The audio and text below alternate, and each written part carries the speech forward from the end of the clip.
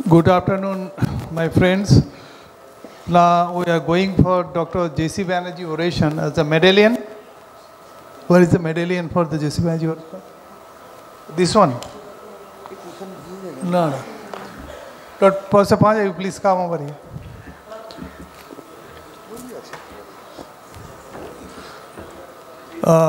Before এটা খোলো ওটা খোলো এটা চলুন এখানে সামনে চলুন Now it is our pleasant duty first to present the medallion to Professor Panja. Arup Kundu, you please give the medallion to Professor Panja.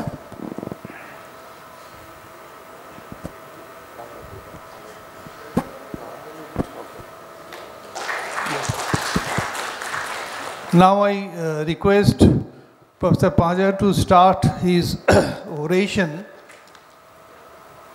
on the current status of renovascular hypertension. Slide. You know, Professor. Okay. Yeah. Do you like to say something regarding the J.C. Banerjee? Okay, Okay. please continue, sir. Professor late J.C. Banerjee, he was the eminent teachers, great clinicians and researchers. He was the professor and director of internal medicine at Calcutta Medical College. He was the president of Cardiological Society of India, and he was the founder member of API along with Dr. Muni Dey. And he established on oration of Umarani Banerjee orations on the manner of the CSI 20 years before I given the Umarani Banerjee oration and Delhi annual conference of Cardiological Society of India. Today, I am fortunate and I've been invited and thankful to the organizing committee to invite me to give the oration of J.C. Banerjee for his memory. My subject of talk, current status of renovascular hypertension and prevention of cardiovascular mortality on our experience. You know, chronic kidney disease, because of the two diseases, one because of renal parenchymal disease, that should take care of the nephrologist, and second is CKD due to the renovascular hypertension, is responsible the cardiologist, particularly intervention cardiologist.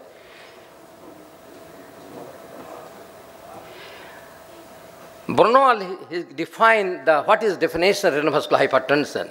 Renovascular hypertension is conundrum. In Bengali is the dhanda. And it involves a wide spectrum of disorder, incidentally insignificant hemodynamical arterial stenosis, which progress to reduce the perfusion of the kidney and stimulate the RAS activations, leading to the acceleration of the cerebrovascular diseases, initially diastolic dysfunction and heart failure and stroke. And ultimately, it progressed to ischemic nephropathy, the persistent renal tissue hypoxia, and extensive renal microvascular disease and renal atrophy. You know, the essential hypertension incidence is 95%, secondary hypertension 5 to 7, among which renovascular hypertension is great number. What is clinical clue for the renovascular hypertension? Onset of hypertension before the age of 30 or after age of 50. So after age of 50 due to atherosclerosis and below 30, it is definitely either the renovascular hypertension due to fibroscular dysplasia or some aortoarteritis. Second thing, acceleration of treated essential or primary hypertension or deterioration of renal function in treated, that is the primary essential hypertension because of atherosclerosis. Second thing, acute kidney injury during the treatment of hypertension. So this is also a renovascular hypertension. And flash pulmonary edema, again it is a part of the renovascular hypertension. Progressive renal failure, refractory heart failure, it is the presentation of renovascular hypertension. Unilateral small atropine kidney, accidentally diagnosed by the ultrasound, that is also the part of the clue for the renovascular hypertension. We suspect the renal hypertension, absence of the family history of hypertension, hypertension particularly more than 110 by 180 by 110 at below the age of 20 years or above the age of 50 years. And it's difficult to manage and resist hypertension, significantly having the end organ damage, and sometimes the hematuria, proteinuria, indicating the renal disease, CKD. Absence of the pulses, unequal pulse, radiofemoral delay, and dominant bruit of the neck and abdomen, these are clue for the renal vascular hypertension. Significant elevation of creatinine level after treatment of S inhibitor was an important clue for diagnosis of renal vascular hypertension. Again, hypertension in children is also part of the renal vascular hypertension. So therefore, ladies and gentlemen, diagnosis is very important. Complete history and physical examination confirm the diagnosis, and patient present with extensive headache, particularly occipital headache, and worsening headache in the morning is the part of the renal vascular hypertension. Now, bedside examination is very important. Fundoscopic, that is tortuosity renal artery, that is the silver wire afference, grade 1, that is the retinopathy, grade 2, when there is atrophy, the arterial impedance sniffing. Arterial impedance is nothing but the small retinal artery crossing the vein is called the arterial impedance sniffing. Third thing, the flame hemorrhage or soft cottonwool exudate, which is nothing but the infarction of this nerve, optic nerve. Fourth is the papilledema, that is blurring of margin optic disc, and when 3 and 4 combine together is called the malignant hypertension. So, when you examine the patient renal vascular hypertension, you keep in mind you have to detect the complication of renal vascular hypertension, which is leading to the atherosclerosis, that is the enhance the process of atherosclerosis, aneurysm of the aorta, abdominal aorta, thoracic aorta, and aortic dissection, and renal involvement with the hematuria, proteinuria, and ultimately chronic kidney disease, and heart failure because of the pulmonary edema, myocardial infarction, left ventricular hypertrophy. And again, when the brain involvement, TIA and stroke, that is because of the hemorrhage infarction and convulsion and cognitive dysfunction, particularly the vascular dementia, and blindness because of the retinopathy, hemorrhage, exudate, arterial nipping, and papillary edema. There is a patient, he is taken for research book, and here the white arrow indicating the, that is a white arrow indicating the exudate, and flame shade black arrow indicating the hemorrhage, and blurring of the optic disc. This is very diagnostic bedside. Now, question before proceeding the renal vascular hypertension, you have to know the cause. The commonest cause of the Western countries, the atherosclerosis. Western countries elderly is 60% population renal vascular hypertension to atherosclerosis, fibromuscular dysplasia 35% cases.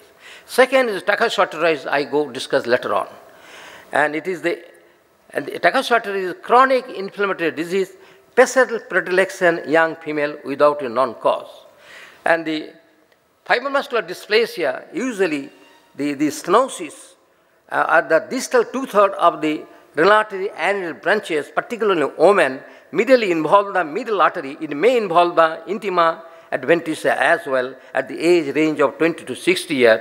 It may involve the carotid leading to the cerebrovascular accident. It may involve the coronary acute coronary syndrome. Other causes, the aortic dissection, renal dissection, and due to the thromboembolic manifestation and cholesterol embolism in renal artery, and the post-transplant renal artery stenosis, and post-radiation renal artery stenosis. And apart from that, some extrinsic compression by the tumor may be the renal vascular hypertension. And then in our country, the renal vascular hypertension, the Takashi artery is very progressive disease, which is the commonest. I will talk later on. Now, clinically you have to examine the patient for the bruit, that is carotid bruit and paraumbilical bruit. If the diastolic bruit is more important for this, for diagnosis of the renal vascular hypertension. You have to detect at bedside macroalbuminemia, microalbuminemia for the early renal injury. Of course, the proteinuria at late stage, when the huge protein excretion 3 grams per 24 hours is very bad prognosis of the renal vascular hypertension.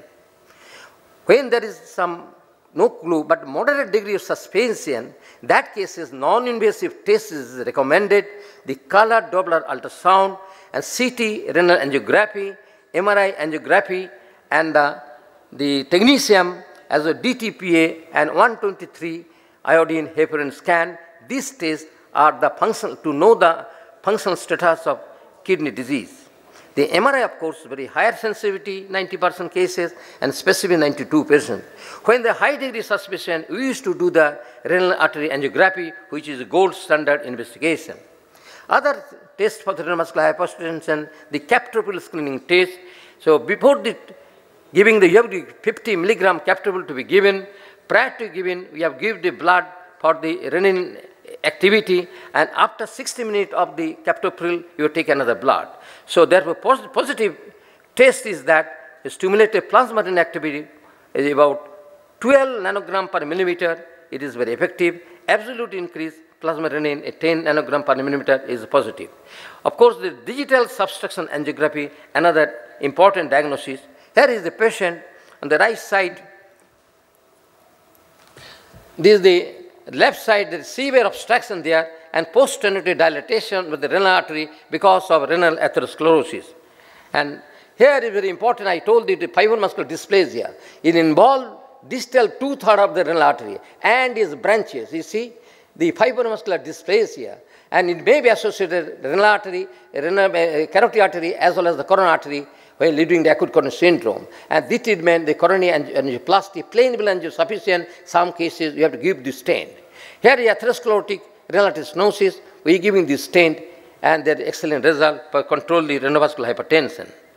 Now, coarctation is the mechanism of hypertension. Coarctation, two things. On the obstructive theory, when there is the upper limb hypertension, but below the obstruction, less flow going to the renal kidney, less perfusion, which is responsible for pulmonary hypertension. That is the renovascular hypertension. And here is the patient, you see, severe coarctation, distal to coarctation, less blood going and filling the kidney, that is insufficient flow, it is also responsible hypertension.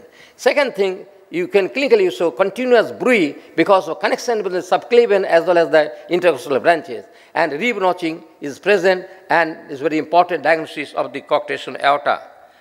Now, my subject will talk the renal intervention, renovascular hypertension case of aortic arteritis. The largest data of the world, and here is the my patient admitted. So both the sister suffering from aortic arteritis and devastating disease, both subclavian artery and left carotid block as well as the renal artery block. And here you see, just I presented TCT 2 weeks before in the main podium of the USA this year, and here is the we presented 750 cases, you see, among which 306 cases we have do the angioplasty, among which 20 lesions in the renal artery stenosis and aorta.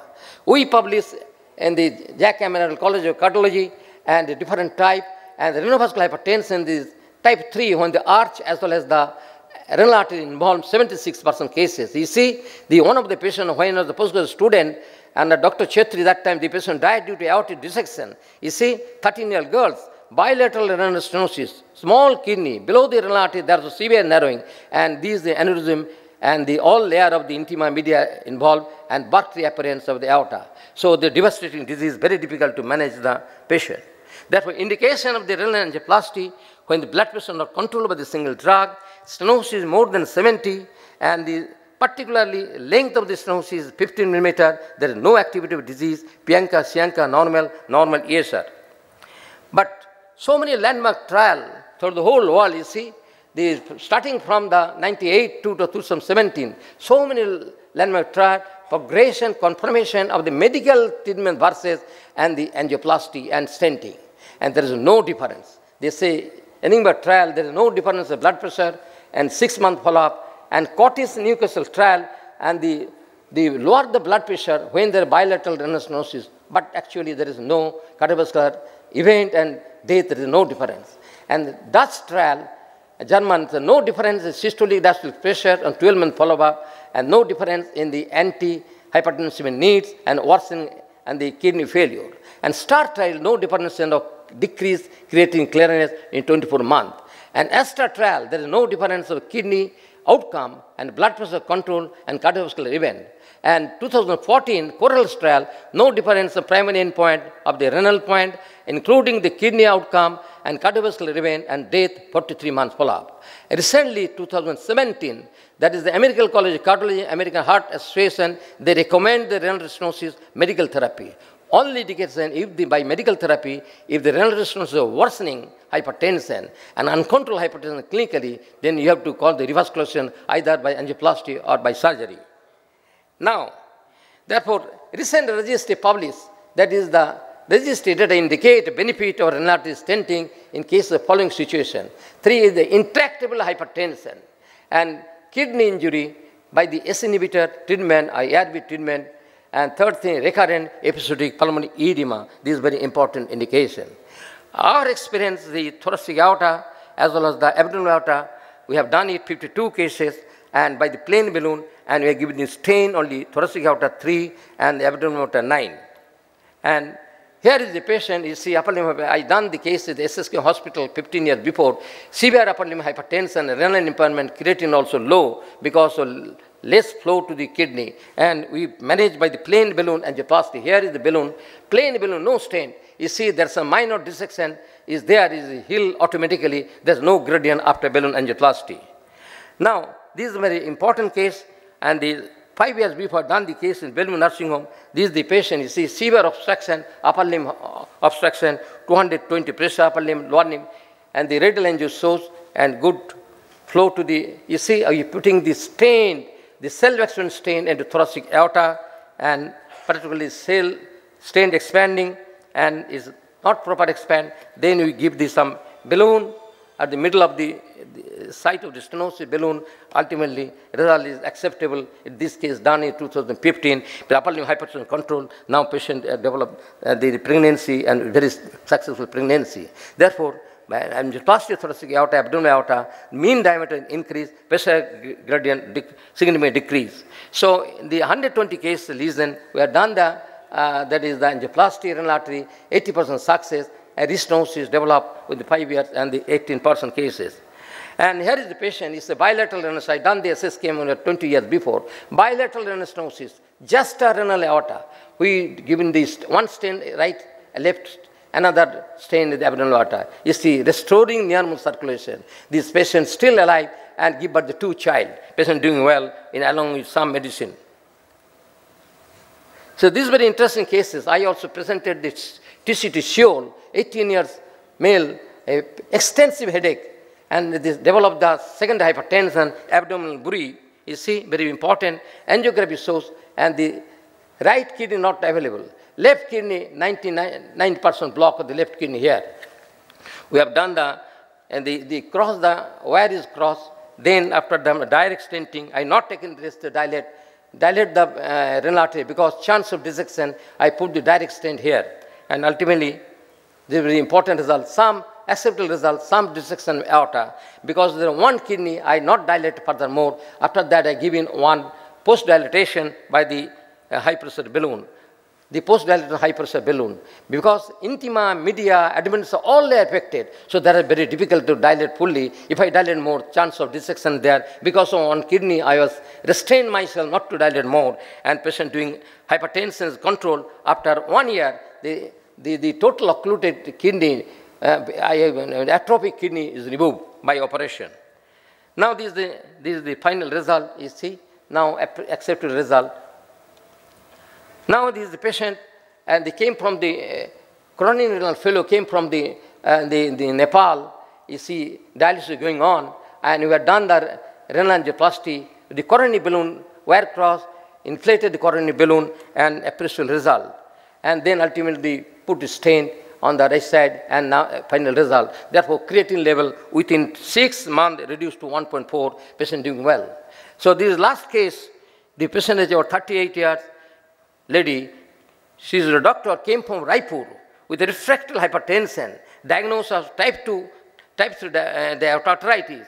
And 5 years before, Pianka, Sianka, and ESR is very high, and clinical bruit of the carotid, abdominal aorta. Patient was put on steroid and methotrexate for a long time, and blood, when came to the Bellevue clinic, 120 milligram creatinine, that is the urea creatine is the 6.8, hemoglobin 6.8. We giving the transfusion of fluid, and particularly 72 hours, and 3 bottles blood, and corrected, then you do the angioplasty. It's a very important case. See, no right kidney, you see, only left kidney is there.